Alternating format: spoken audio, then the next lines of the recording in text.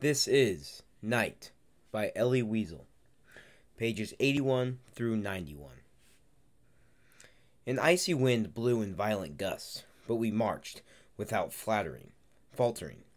The SS made us increase our pace. Faster, you swine, you filthy sons of bitches. Why not? The movement warmed us up a little bit. The blood flowed more easily in our veins. One felt oneself reviving. Faster, you filthy sons of bitches. We were no longer marching. We were running like automatons. The SS were running too, their weapons in their hands. We looked as though we were fleeing before them. Pitch darkness, every now and then an explosion in the night. They had orders to fire on any who could not keep up. Their fingers on the triggers, they did not deprive themselves of this pleasure. If one of us stopped for a second, a sharp shot finished off another filthy sons of bitch. I was putting my foot in front of one of the other, mechanically. I was dragging with me this skeletal body which weighed so much. If only I could have got rid of it. In spite of my efforts not to think about it, I could feel myself two entities, my body and me. I hated it. I repeated to myself, don't think, don't stop, run. Near me, men were collapsing in the dirty snow. Shots. At my side marched a young Polish lad named Zalman. He had been working in the electrical warehouse at Buna. They had laughed at him because he was always praying or meditating on some problem of the Talmud. It was his way of escaping from reality, of not feeling the blows. He was suddenly seized with cramp in the stomach. "I've got a stomach ache," he whispered to me. I could not go on. He had to stop for a moment. I begged him, "Wait a bit, Zalman. We shall be all stopping soon. We're not going to run like this till the end of the world." But as he ran, he began to undo his buttons, crying, "I can't go any longer. My stomach's bursting." "Make an effort, Zalman. Try. I can't," he groaned. His trousers lowered, he let himself sink down. That is the last picture I have of him. I do not think it can have been the SS who finished him, because no one had noticed. He must have been trampled to death beneath the feet of the thousands of men who followed us. I quickly forgot him. I began to think of myself again. Because of my painful foot, a shudder went through me at each step. A few more yards, I thought. A few more yards. And that will be the end. I shall fall. A spurt of red flame. A shot. Death wrapped itself around me till I was stifled. It stuck to me. I felt that I could touch it. The idea of dying, of no longer being, began to fascinate me. Not to exist any longer. Not to feel the horrible pains in my foot. Not to feel anything, neither weariness nor cold, nor anything. To break the ranks, to let oneself slide to the edge of the road. My father's presence was the only thing that stopped me. He was running at my side, out of breath, at the end of his strength. At his wit's end, I had no right to let myself die. What would he do without me? I was his only support. These thoughts had taken up a brief space of time, during which I had gone on running without feeling my throbbing foot, without realizing that I was running, without being conscious that I owned a body galloping there on the road in the midst of so many thousands of others. When I came to myself again, I tried to slacken the pace, but there was no way. A great tidal wave of men came rolling onward and would have crushed me like an ant. I was simply walking in my sleep. I managed to close my eyes and to run like that while asleep. Now and then someone would push me violently from behind, and I would wake up. The other would shout, "Run faster. If you don't want to go on, let the other people come past." All I had to do was close my eyes for a second to see a whole world passing by, to dream a whole lifetime. At endless roads, letting oneself be pushed by the mob, letting oneself be dragged along by a blind destiny, the SS became tired. They were changed. But no one changed us. Our limbs numb with cold despite the running, our throats parched, famished, breathless. On we went. We were masters of nature, masters of the world. We had forgotten everything: death, fatigue, our natural needs. Stronger than cold or hunger, stronger than the shots and the desire to die. Condemned and wandering, mere numbers, we were the only men on earth. At last the morning star appeared in the gray sky. A trail of intermediate light showed on the horizon. We were exhausted. We were without strength, without illusions. The commandant announced that we had already covered 42 miles since we left. It was a long time since we had passed beyond the limits of fatigue. Our legs were moving mechanically, in spite of us, without us. We went through a deserted village, not a living soul, not a bark of a dog. Houses were gaping with gaping windows.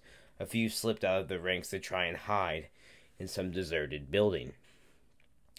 Still 1 hour's marching more, and at last came the order to rest. We sank down as one man in the snow. My father shook me. "Not here. Get up. A little farther on. There's a shed over there. Come on." I had neither the will nor the strength to get up. Nevertheless, I obeyed. It was not a shed, but a brick factory with a caved-in roof. Broken windows, walls filthy with soot. It was not easy to get in. Hundreds of prisoners were crowding at the door. We were at last succeeded in getting inside. There, too, the snow was thick. I let myself sink down. It was only then that I really felt my weariness. The snow was like a carpet, very gentle, very warm. I fell asleep. I do not know how long I slept. A few moments or an hour. When I woke up, a frozen hand was patting my cheeks. I forced myself to open my eyes. It was my father. How old had he grown since the night before? His body was completely twisted, shriveled up into itself. His eyes were petrified. His lips withered, decayed. Everything about him bore witness to extreme exhaustion. His voice was damp with tears and snow. "Don't let yourself be overcome by sleep, Eliezer. It's dangerous to fall asleep in the snow. You might sleep for good. Come on, get up." Get up? How could I? How could I get myself out of this fluffy bed? I could hear what my father said, but it seemed empty of meaning, as though he had told me to lift up the whole building in my arms. "Come on, son, come on." I got up, gritting my teeth. Supporting me with his arm, he led me outside. It was far from easy. It was as difficult to go out as to get in. Under our feet were men crushed, trampled underfoot, dying. No one paid any attention. We were outside. The icy wind stung my face. I bit my lips continually to prevent them from freezing. Around me, everything was dancing, a dance of death. It made my head reel. I was walking in a cemetery among stiffened corpses, logs of wood. Not a cry of distress, not a groan, nothing but a mass agony. In silence, no one asked anyone else for help. You died because you had to die. There was no fuss. In every stiffened corpse I saw myself, and soon I should have not seen them. I should be one of them. A matter of hours. "Come on, father. Let's go back to the shed." He did not answer. He was not looking at the dead. "Come on, father. It's better over there. We can lie down for a bit." One after the other. "I'll watch over you, and then you can watch over me. We won't let each other fall asleep. We'll look after each other." He agreed, trampling over living bodies and corpses. We managed to re-enter the shed. Here we let ourselves sink down. "Don't be afraid, son. Sleep. You can sleep. I'll look after you myself." "No. You first, father. Go to sleep." He refused. I lay down and tried to force myself to sleep, to doze a little, but in vain. God knows what I would not have given for a few moments of sleep, but deep down I felt that to sleep would mean to die, and something within me revolted against this death. All around me, death was moving in, silently, without violence.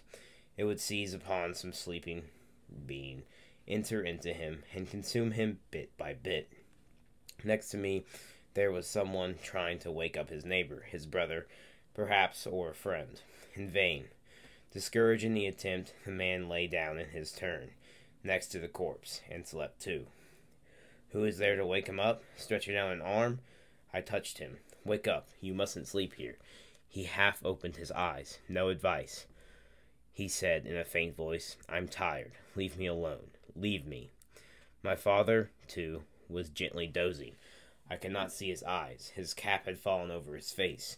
Wake up, I whispered in his ear. He started up. He sat up and looked around him. Bewildered, stupefied, and bereaved stare. He stared all round him in a circle as though he had suddenly decided to draw up an inventory of his universe, to find out exactly where he was, in what place, and why. Then he smiled. I shall always remember that smile. From which world did it come? The snow continued to fall in thick flakes over the corpses. The door of the shed opened. An old man appeared, his mustache covered with frost, his lips blue with cold. It was Rabbi Elihu, the rabbi of a small Polish community. He was a very good man, well loved by everyone in the camp, even by the kapos and the heads of the blocks. Despite the trials and privations, his face still shone with inner purity. He was the only rabbi who was always addressed as rabbi at Buna. He was like one of the old prophets, always in the midst of his people to confront them, or to comfort them. And strangely, his words of comfort never provoked rebellion. They really brought peace. He came into the shed, and his eyes, brighter than ever, seemed to be looking for someone. Perhaps someone has seen my son somewhere. He had lost his son in the crowd. He had looked in vain among the dying. Then he scratched up the snow to find his corpse, without result. For 3 years they had stuck together, always near each other, for suffering, for blows, for the ration of bread, for prayer. 3 years from camp to camp, from selection to selection, and now, when the end seemed near, fate had separated them. Finding himself near me, Rabbi Elihu whispered, It happened on the road. We lost sight of one another during the journey. I had stayed a little to the rear of the column. I hadn't any strength left for running. My son didn't notice. That's all I know. Where has he disappeared? Where can I find him? Perhaps you've seen him somewhere. No, Rabbi Elihu, I haven't seen him. He left then as he had come, like a wind-swept shadow. He had already passed through the door when I suddenly remembered seeing his son running by my side. I had forgotten that, and I didn't tell Rabbi Elihu. Then I remembered something else. His son had seen him losing ground, limping, staggering back to the rear of the column. He had seen him, and he had continued to run out on in front, letting the distance between them grow greater. A terrible thought loomed up in my mind. He had wanted to get rid of his father. He had felt that his father was growing weak. He had believed that the end was near, and had sought this separation in order to get rid of the burden, to free himself from an encumbrance which could lessen his own chances of survival. I had done well to forget that, and I was glad that Rabbi Elihu should continue to look for his beloved son. And in spite of myself, a prayer rose in my heart to that God in whom I no longer believed. My God, Lord of the universe, give me strength never to do what Rabbi Elihu's son has done. Shouts rose outside in the yard. Where darkness had fallen, the SS ordered the ranks to form up. The march began again. The dead stayed in the yard under the snow, like faithful guards assassinated, without burial. No one had said the prayer for the dead over them. Sons abandoned their fathers' remains without a tear. On the way it snowed endlessly. We were marching more slowly. The guards themselves seemed tired. My wounded foot no longer hurt me. It must have been completely frozen. The foot was lost to me. It was detached itself from my body like the wheel of a car. Too bad. I should have resigned myself. I could live with only one leg. The main thing was not to think about it. Above all, not at this moment. Leave thoughts for later. Our march had lost all semblance of discipline. We went as we wanted, as we could. We heard no more shots. Our guards must have been tired, but death scarcely needed any help from them. The cold was consistently doing its work. At every step, someone fell and suffered no more. From time to time, the SS officers on motorcycles would go down the length of the column and try to shake us out of our growing apathy. Keep going. We are getting there. Courage. Only a few more hours. We're reaching Jellywitz. These words of encouragement, even though they came from the mouths of our assassins, did us a great deal of good. No one wanted to give up now, just before the end, so near to the goal. Our eyes searched the horizon for the barbed wire of Jellywitz. Our only desire was to reach it as quickly as possible. The night had now set in. The snow had ceased to fall. We walked for several more hours before arriving. We did not notice the camp until we were just in front of the gate. Some capos rapidly installed us in the barracks. We pushed and joshed one another as if this were the supreme refuge, the gateway to life. We walked over pain-racked bodies. We trod on our wounded faces. No cries, a few groans. My father and I were ourselves thrown to the ground by this rolling tide. Beneath our feet, someone let out a rattling cry. "You're crushing me! Mercy!" A voice that was not unknown to me. "You're crushing me! Mercy! Mercy!" That same faint voice, the same rattle, heard somewhere before.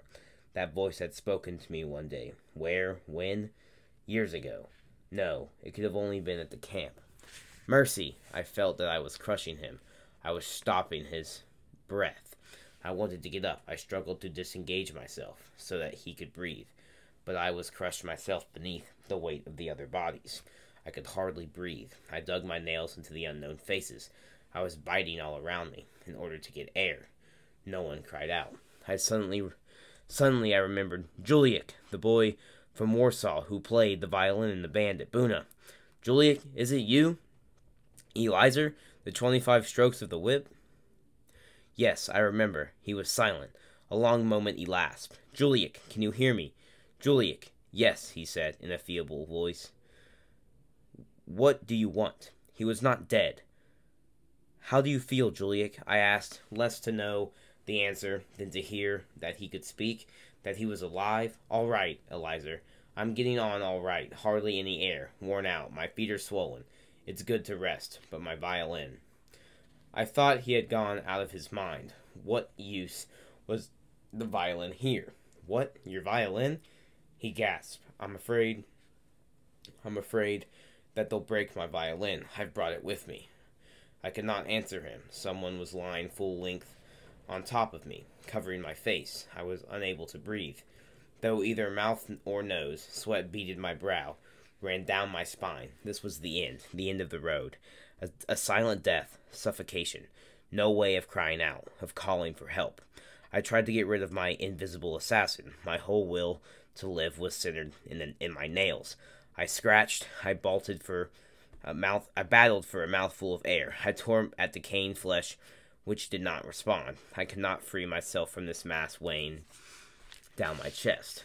Was it a dead man I was struggling against? Who knows? I shall never know. All I can say is that I won. I succeeded in digging a hole through this wall of dying people, a little hole through which I could drink in a small quantity of air. "Father, how are you?" I asked as soon as I could utter a word. I knew he could not be far from me. "Well," answered a distant voice, which seemed to come from another world. "I tried to sleep." He tried to sleep. Was he wrong? Was he right or wrong? Could one sleep here? Was it not dangerous to allow your vigilance to fail, even for a moment, when in any minute death could pounce upon you? I was thinking of this when I heard the sound of the violin. The sound of a violin in this dark shed where the dead were heated on the living. What madman could be playing the violin here, at the brink of his own grave? Or was it really an hallucination? It must have been Juliek. He played a fragment of Beethoven's concerto. I had never heard sound so pure in such silence. How had he managed to free himself, to draw his body from under mine without being aware of it? It was pitch dark. I could only hear the violin, and it was as though Juliek's soul were the bow. He was playing his life. The whole of his life was gliding on the strings. He lost hopes. He charred past his extinguished future. He played as he would never play again. I shall never forget Juliet. How could I forget that concert given to an audience of dying and dead men? To this day, whenever I hear Beethoven's play, my eyes close and out of the dark rises the sad, pale face of my Polish friend, as he said farewell on his violin to an audience of dying men. I do not know for how long he played. I was overcome by sleep. When I awoke in the daylight, I could see Juliet up opposite me, slumped over, dead. Near him lay his violin, smashed, trampled, a strange, overwhelming little corpse. We stayed at Gelowitz for 3 days. 3 days without food or drink. We were not allowed to leave the barracks. SS men guarded the door. I was hungry and thirsty. I must have been very dirty and exhausted. To judge from the appearance of the others, the bread we had brought from Buna had long since been devoured, and who knew when we would be given another ration. The front was following us. We could hear new gunshots again, very close, but we had neither the strength nor the courage to believe that the Nazis would not have time to evacuate us, and that the Russians would soon be here. We heard that we were going to be deported into the center of Germany. On the third day, at dawn, we were driven out of the barracks. We all threw blankets over our shoulders, like prayer shawls. We were directed toward a gate which divided the camp into two. A group of SS officers were standing there. A rumor ran through our ranks. A selection. The SS officers did the selecting. The weak to the left, those who could walk well to the right. My father was sent to the left. I ran after him. An SS officer shouted at my back, "Come back here." I slipped in among the others. Several SS rushed to bring me back, creating such confusion that many of the people from the left were able to come back to the right, and among them my father and myself. However, there were shots and some dead. We were all made to leave the camp. After a half-hour's march, we arrived right in the middle of a field. Divided by rails, we had to wait for the train to arrive.